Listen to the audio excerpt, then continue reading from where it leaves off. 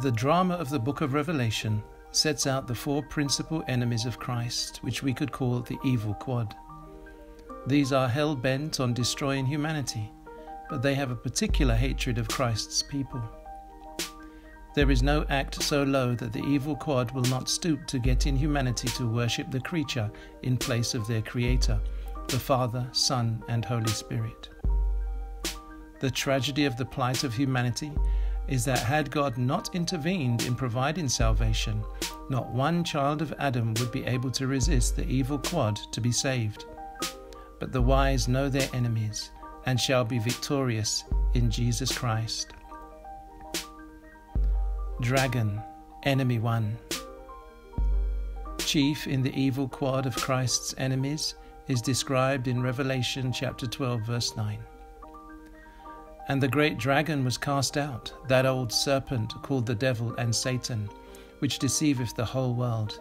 He was cast out into the earth, and his angels were cast out with him. Said to be led captive by Christ at his ascension, Ephesians chapter 4 verse 8, he is also said to be going about as a roaring lion, 1 Peter chapter 5 verse 8, whilst in Revelation 20 he is said to be bound for 1,000 years, which I understand to be a symbolic period of time. As principal enemy of Christ, Satan is different from the other three. This is because, as a distinct creature in God's divine drama, he has been the arch-antagonist since his fall from holiness and the creation of man. He shall be the last to be judged, along with Antichrist, to be cast into the lake of fire.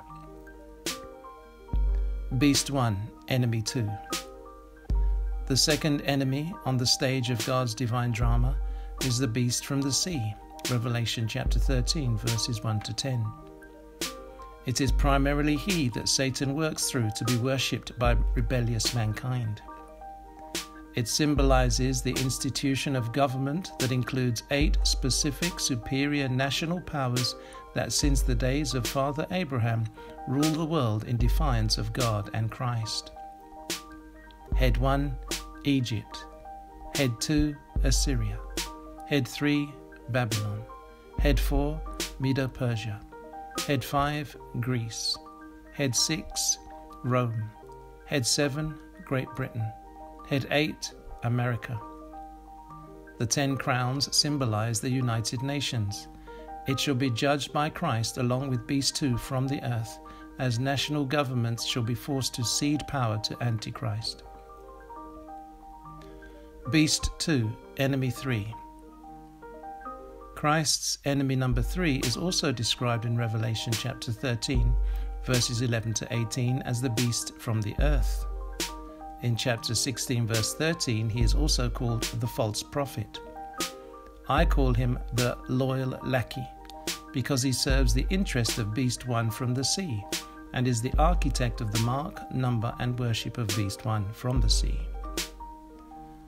This beast has justified, in the name of God, the imperial tyranny of Beast Head 7 Great Britain, seen particularly in the justification of the transatlantic African slave trade, with the monarch being the head of the church. In Beast Head 8 America, it could be seen in the house of chaplaincy. It shall be judged by Christ along with Beast 1 from the sea, as state religions shall be forced to cede power to Antichrist. Harlot, enemy 4. This enemy completes the evil quad. She is introduced to us in Revelation 17, though she has in fact been involved in the drama from the beginning in riding Beast 1 from the sea. Symbolizing corrupt religion and called Babylon, Revelation 14, in these last days all indicators suggest she is the Roman Catholic Church, possibly including other false religions.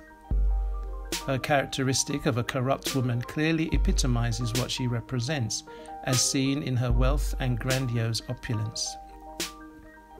She shall be the first of Christ's enemies to be judged, in which, during the French Revolution under Napoleon Bonaparte, she received the divine warning that her days were numbered. And, as things are moving, that judgment is soon to be realized under the auspices of the 10 kings, that is, the United Nations, being spearheaded by Antichrist on his path to power. Antichrist. I include the son of perdition here as an appendix because he is not an institution but a mere man. The man of sin shall be possessed by Satan at birth. That wicked shall have a short-lived period of power lasting 7 years. In the final 1,260 days, the Prince of Darkness shall have his tyrannical reign of terror. With the mere breath of Christ, he shall be judged with Satan, being cast into the lake of fire.